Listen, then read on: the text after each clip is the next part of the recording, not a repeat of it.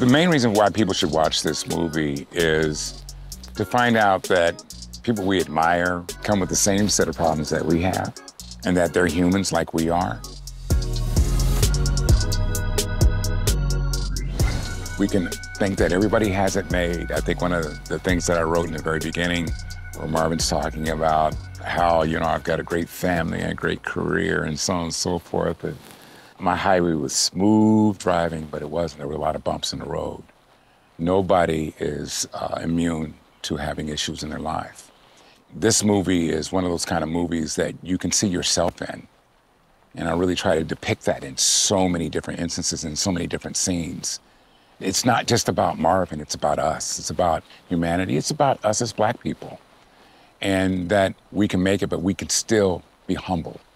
People should tune in to the Marvin Sapp story because it's never a dull moment. Put that on the interview. So you have the church, you have the backstory with him growing up in Detroit and his mom and... I can't believe I'm having this conversation with a child! A child? I'm a man! I seriously doubt that! What is going on here? Pimps, and there's so much happening. And then there's the love story between him and Melinda and them bringing up a family and even the struggle that she had with getting cancer and her fighting through the cancer. And you see this dynamic woman who's capable of everything. Oh, Marvin, it feels like someone is stabbing me in my stomach with a knife. Can you please get somebody? Okay, I'm gonna grab someone now. Who's slowly starting to deteriorate, but in the midst of it, she's putting things in place for her family, and she's setting up her husband, who's also a genius within his own right. It really just makes for a very interesting story, like how did this thing come to be, and how did it keep going even when the wind underneath of his wings left? God, I need your strength. I need you to make this make sense. And it's a beautiful story, and like I said, it's never a dull moment. People should watch Never Would Have Made It because they're gonna leave inspired. They're gonna see a different side of Marvin Sapp that you've never seen before. This guy has it all together. He has a great career, wonderful children, a voice that inspires so many. His life is perfect, but that's just what you see on the surface. You're gonna love it. And I executive produced it, why wouldn't you watch it?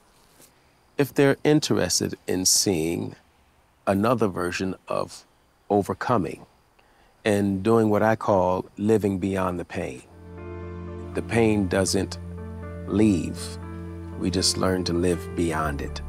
Some of us remain in mourning, and we're mourning the rest of our lives who we've lost. And because many of us are always trying to figure life out, it's good to see another expression or presentation of living beyond the pain, living beyond resistance, because there may be something in this biopic that you didn't see in another biopic that hits you the way you needed something to hit you to help you along for either the next year or for the rest of your life. We had the best cast on Never Would Have Made It, the film, with young Marvin Kamari and young Melinda Dawn and adult Marvin Chaz and adult Melinda Amber. They were the best cast that I've worked with in some time, and shout out to Seth and everybody, the cast, and Jay, and there's so many in a great cast, but the cast was professional. They were on time and they understood the assignment, and Marvin was every day would be like blown away, like, wow, this cast. It was kind of scary for him to watch, but the cast was amazing. So special shout out to the cast, because we definitely couldn't have done it without you. Yo, this is Marvin Sapp, and this is my story. It's actually told my way. Coming to you this summer on TV One.